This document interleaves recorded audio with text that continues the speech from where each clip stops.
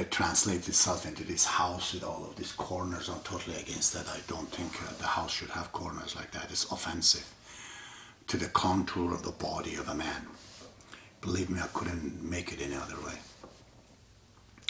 And you know, cleanliness, which I talk, so I'm going to be talking about these things. I would have to in order to get this subject properly. And some of the other principles that it has come today, clearly it's a negative,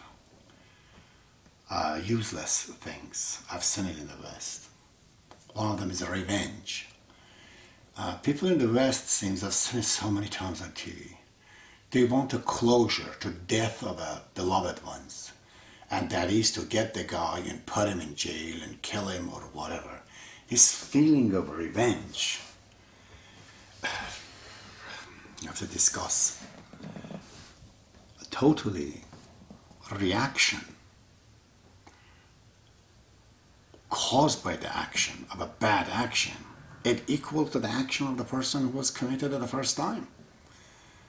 You know, if you're slapped and you're slapped back, you just have done exactly the offense the first man did, except you did it after. This reaction, which is a revenge, asking for an equal things of action towards the person, it's a reaction. It's not proactive. It does not help the psyche of those who like to do these things, and we'll discuss about that as well. And comes with it lots of other things, including this free sex and hippism. It changes itself all the time in different ways.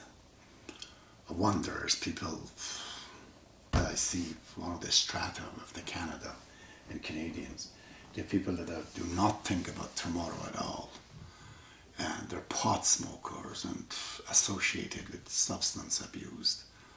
And this is also the principles of the people who have no principles, it seems. So, this was an introduction to this chapter. I will be taking tomorrow if I'm alive. Today I was suffering from the toothache. I had to take 2 Tylenol 3 to calm it down and finally to come and talk to you. Because I'm so afraid of my time. My time went over and I did not say what I accumulated in this world to leave it for you. It was not material. I did not go after the material. And it's very hard for me to possess a material. I like to use it. I do not like to possess it. It's like almost like a heavy weight on my brain. I can't fly. You know, my mind cannot fly. I hate to own anything. Except books. I think I like even the books to be scanned and put in a computer and a disk and I carry. That's it. Nothing else I like to own. Just ownership is a very difficult thing for me. I don't know why. So, using is good. That's a good principle. Possession. A lot of us would like to have possess this and possess that. I don't know why.